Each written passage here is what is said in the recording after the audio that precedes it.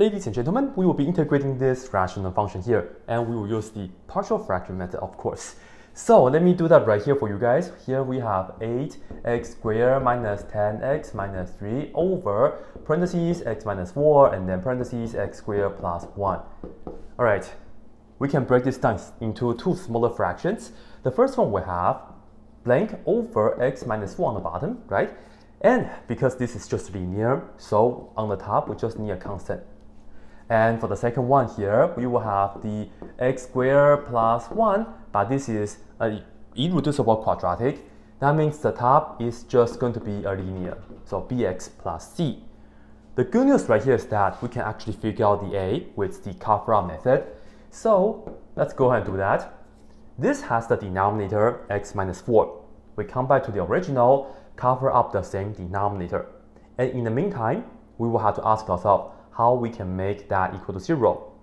X minus 4 to be 0, x has to be 4. So we put in 4 in here, right?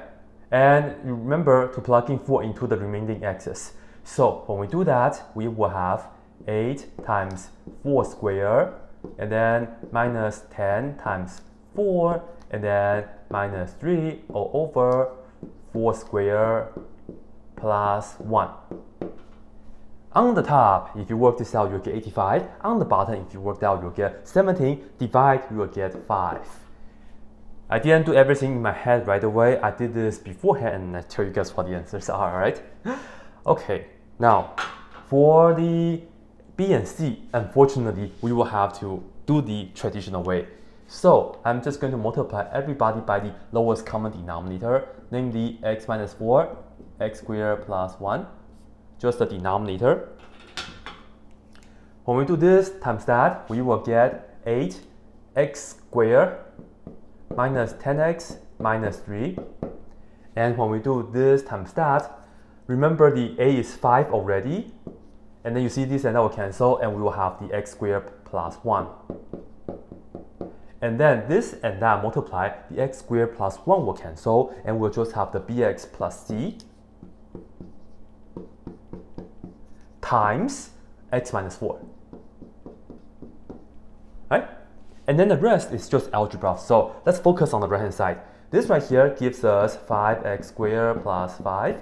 This right here gives us, let's see, we have bx squared, and then this times that is minus 4bx, and then this and that is plus cx, and lastly is minus 4c, right? Minus 4c for the last part. And let's see if we can combine anything. Sure, this and that we can combine, factor out the x squared, put that at the end of the parentheses. We get 5 plus b and x squared.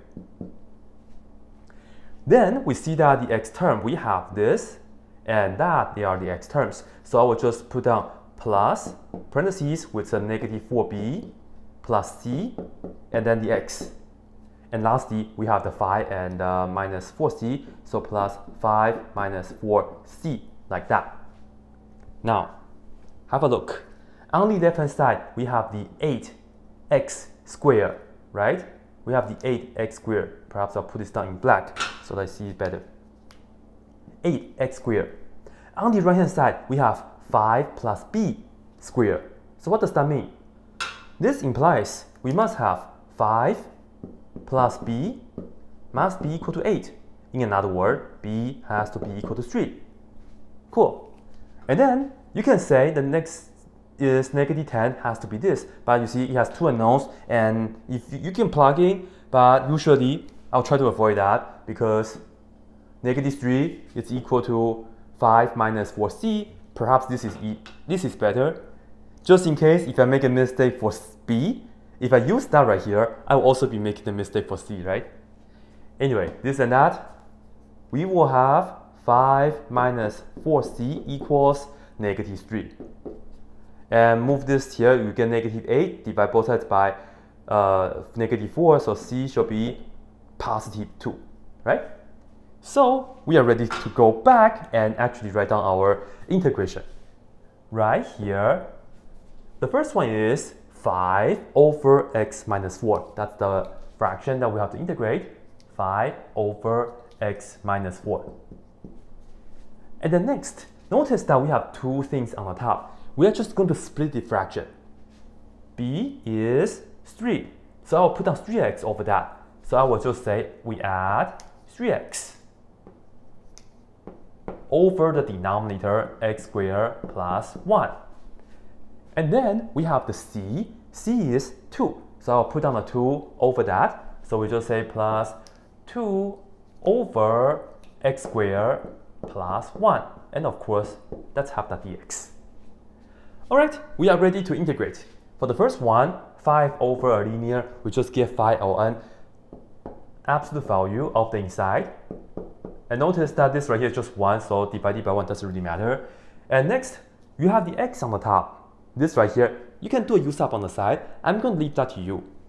All in all though, we'll end up with plus 3, but then you will get over 2 because the derivative of x squared plus 1 is 2x. So when you divide, you will have that 2 factor on the bottom, and the x will cancel each other out. But anyway though, it will be 3 over 2, and then it's a natural log situation. And since x squared plus 1 is always positive, I'm just going to write down a parenthesis for that.